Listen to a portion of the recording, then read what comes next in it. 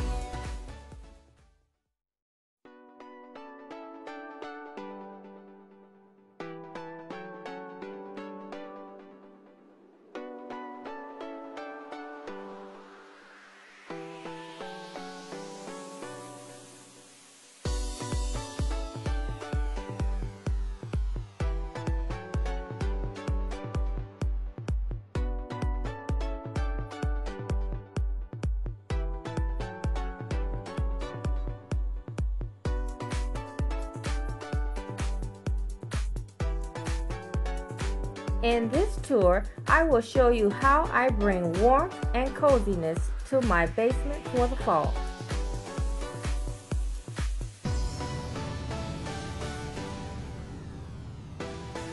Here I added a candle cozy to this candle by cutting the sleeve of a sweater that I got from Goodwill to size, and then I slid the sleeve over the candle.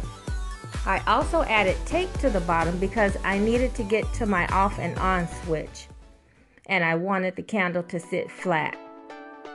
But you could cut the sleeve to the bottom edge of the candle as well, whichever way works best.